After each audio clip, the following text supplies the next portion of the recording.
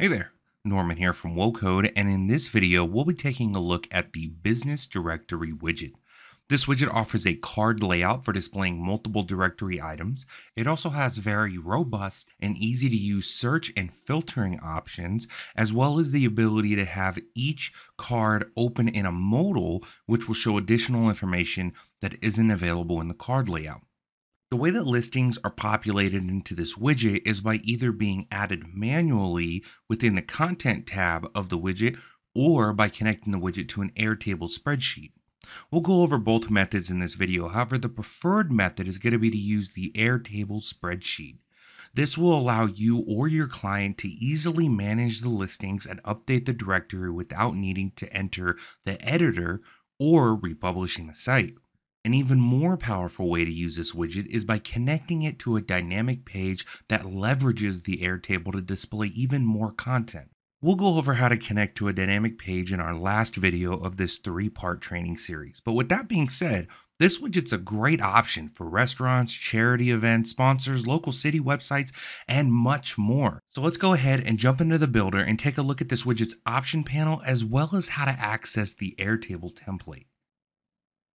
Here in the builder, we have our veterinary clinic template. And if we scroll down here below the clinic info section, I'd like to add a directory to showcase a list of the local animal shelters that this clinic partners with. So let's go ahead and open up that widgets panel and let us grab that business directory widget, drag drop into a new row. Okay, let's jump into the options panel here and take a look at how this widget is set up. Before we discuss all of the options in the Content tab, I'd like to first go over how the listings are manually created in this widget. This method is done by using the Directory Listings Manual Entry option. In here, you can manually add listings directly into the widget. I'm going to quickly add an entry so that we can see how this will populate the widget.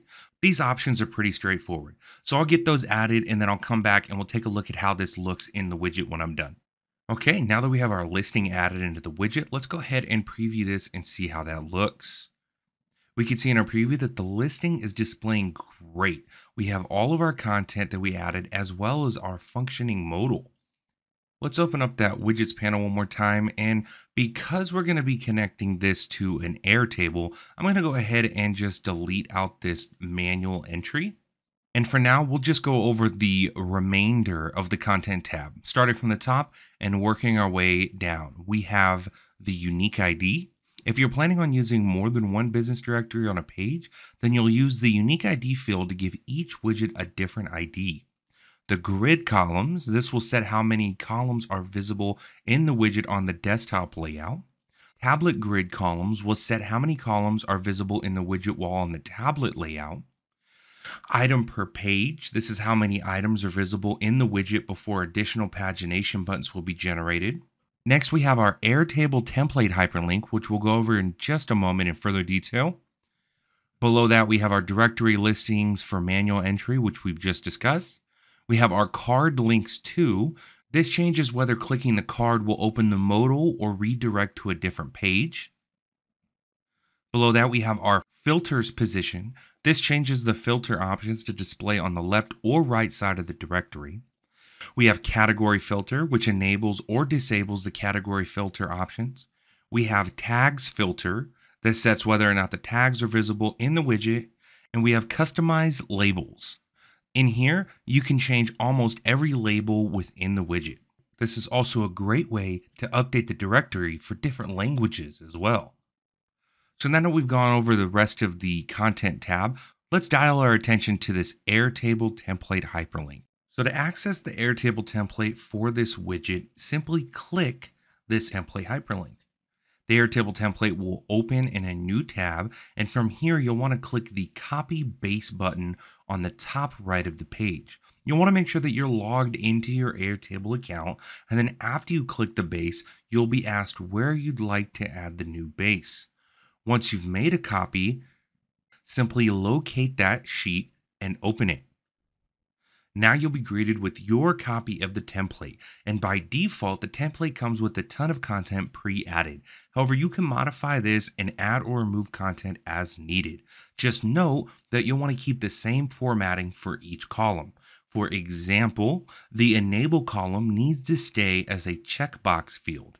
The image and the logo columns need to stay as image fields, as well as the business hours column needs to retain the same formatting for any entries in this column. With all that said, I'm going to go ahead and update this Airtable off screen real quick with my own content, and I'll be right back when I'm finished with that. I'm back and I've got all my content updated in this spreadsheet. I've got all my images, my logos, my names, all the information that I'm going to need for our veterinary clinic website. And that's going to do it for the first business directory widget video. This video was a quick overview of the content panel as well as how to access and update the Airtable. You'll want to make sure to check out part 2 of the training videos for more information on how to create the collection that powers the business directory and how to connect that collection to the widget. And part 3 is going to go over how to connect that collection to a dynamic page as well as add additional content that is otherwise not visible in the business directory widget.